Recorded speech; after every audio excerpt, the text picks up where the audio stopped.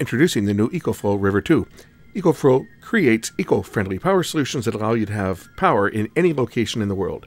With thoughtful designs and lightweight features, we deliver smart and powerful energy storage products that can be used for a variety of daily life purposes, from home backup, outdoor adventures, to on-the-job needs. The River 2 provides 300 watts of continual AC output and can boost to 600 watts for starting appliances with the X-Boost mode turned on. The lithium iron phosphate cells are rated at 3,000 recharge cycles, and through advanced battery management can be recharged in just 60 minutes from AC mains or 3 hours from a solar charging system.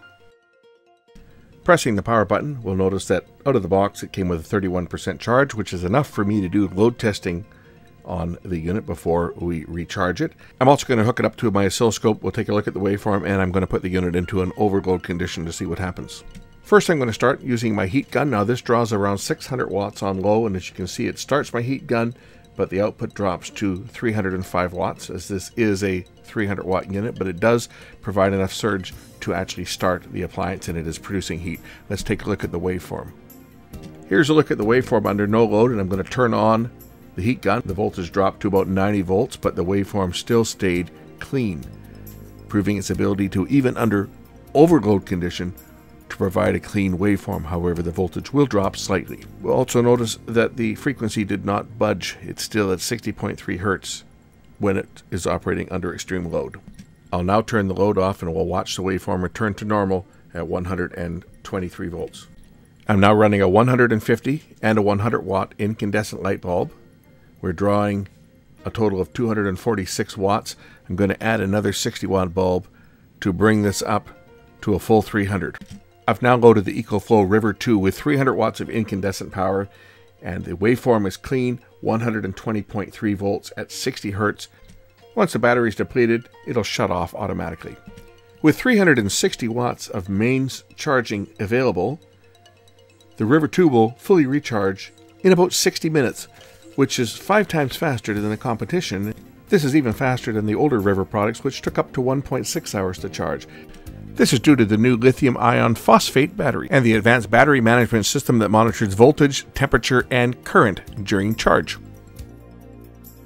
The battery is designed for 3,000 charge cycles, which means it can be used every day for 10 years.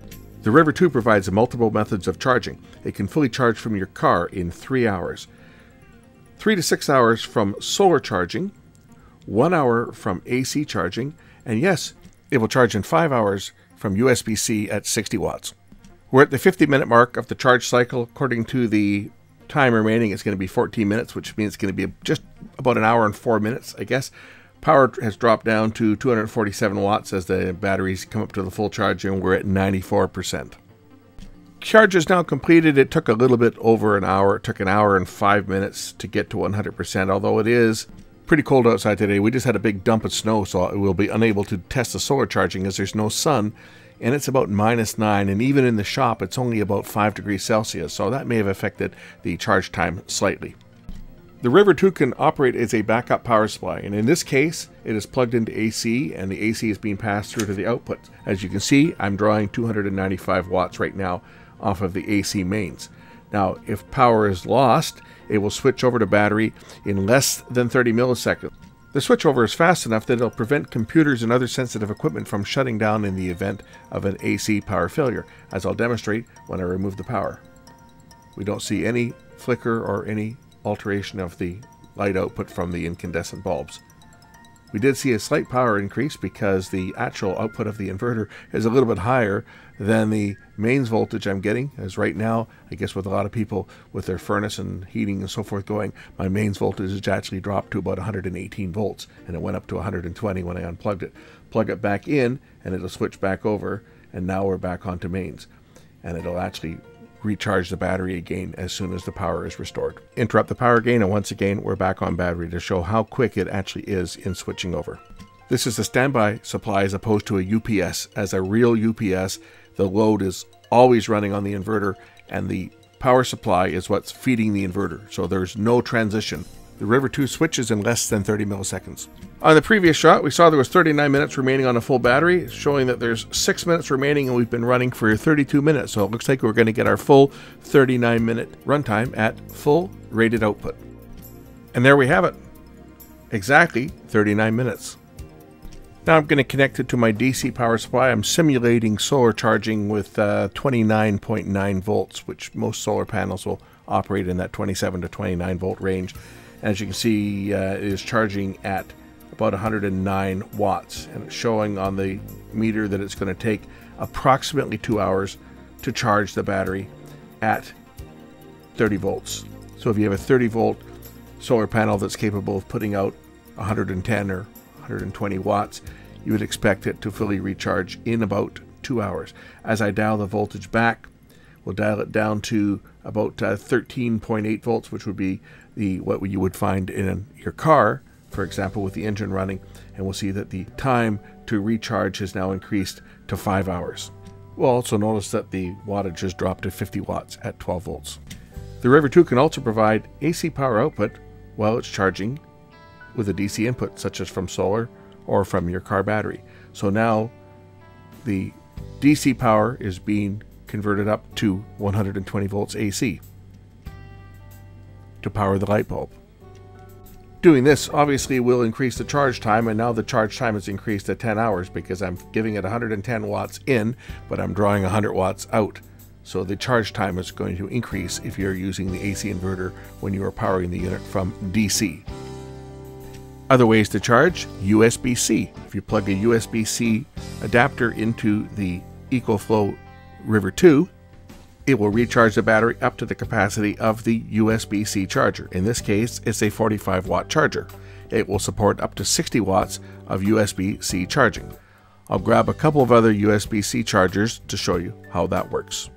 This is a 25 watt USB phone charger, and finally a 60 watt charger, which will show you that it's charging at 60 watts, and the charge time will be shown in a second here as to how long it's going to take. 4 hours to charge the battery from a 60 watt USB-C charger. Let's pop the top and see how well this unit's put together. I should point out there's no usable serviceable parts inside, so nobody should be going into one of these things. There are hazardous voltages inside. That's just a disclaimer. Looking at the circuit board, we'll see that the board itself has a nice uniform conformal coating, which will keep moisture and debris and dust off the circuit board itself. Saying that, you're not going to get a unit like this wet. You don't want to take it out in the rain. This needs to be protected from moisture and water exposure, etc. But the board itself is coated to prevent corrosion and so forth just from humidity.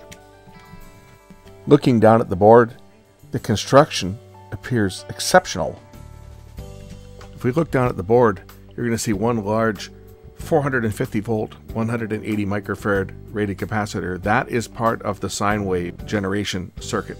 It uses a DC to DC inverter. In other words, it takes the battery voltage, which is 12 volts, it steps it up to approximately 350 volts DC, and then uses the bank of transistors mounted on that heatsink right next to the filter capacitor to generate the pure sine wave AC output from that 350 or so volts DC generated by the inverter. In this shot, you can see the lithium iron phosphate cells below the battery management board, which is the board right over top of the batteries, below the main inverter board. To recap features: fast charging, 0 to 100% in about 60 minutes off of AC mains. Solar charging in as little as 3 hours, and 5 hours charging from a 12 volt source or USB-C charger rated at 60 watts. It features 300 watts continuous AC output with a true sine wave inverter and standby switching with less than 30 milliseconds, so your computers and connected devices will continue to operate. 3,000 charge-discharge cycles to 80% capacity, so you could discharge and charge every day for 10 years. It also features both Wi-Fi and Bluetooth connectivity, so you can, using the app, control specific functions such as turning on the 600 watt boost capability for starting larger appliances. This can be accessed locally from your phone using Bluetooth, or if it's located in your Wi-Fi network at home, you can access it from anywhere in the world. If you're looking for something similar on the market, EcoFlow provides the best choice. For more information, click on the links below.